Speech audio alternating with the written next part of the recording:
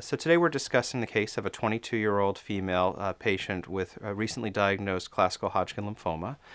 This was a young woman who was completing her college coursework and noted some cervical lymphadenopathy over the period of a few weeks to months. She was initially evaluated by her obstetrician gynecologist who initially observed her, but ultimately she started developing more symptoms while consuming alcohol. And so as a result, she was referred for a biopsy and ultimately was found to have Hodgkin lymphoma. As part of her staging evaluation, we completed a PET-CT, which identified several areas of enlarged lymph nodes as well as some possible bone lesions. In addition, she had an elevated white blood cell count, an elevated platelet count, whereas the rest of her labs were generally within normal limits. She was ultimately had her pathology reviewed at Emory, where it was confirmed to be a classical Hodgkin lymphoma, nodular sclerosis subtype, and with a fairly typical immunophenotype. As a result, she was diagnosed with a stage 4 classical Hodgkin lymphoma. So this is a case of a fairly typical patient with classical Hodgkin lymphoma. We frequently see this in young people, especially young women, and often patients will feel well up until the point their disease starts to cause more symptoms, and that's when they come to medical attention. When I saw this case and completed the staging evaluation, I was somewhat concerned about the fact that she had some uptake on her PET in the bones.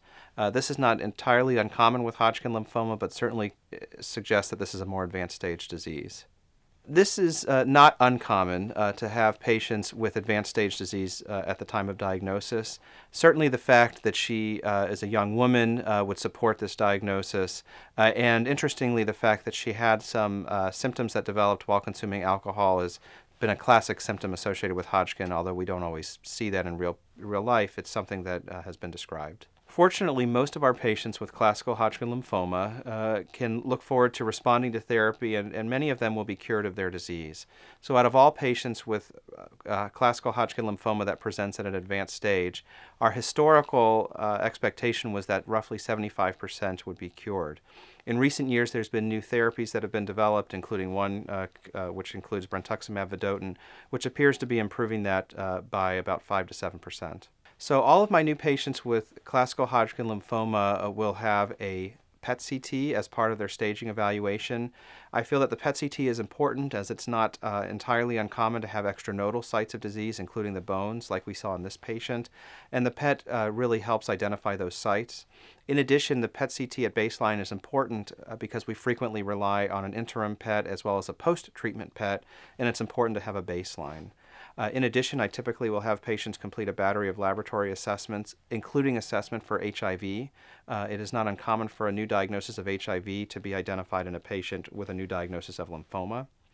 One thing that I don't typically require of my patients, unless there's a specific indication, is a bone marrow biopsy.